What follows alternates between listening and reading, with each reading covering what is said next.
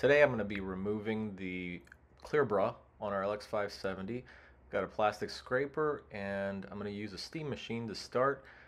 After we got started, the steam machine seemed to be working pretty good to start, help the film come loose, but then I tried hot boiling water and that worked way better. I don't have footage of it on this video, but the hot boiling water made super easy work of it.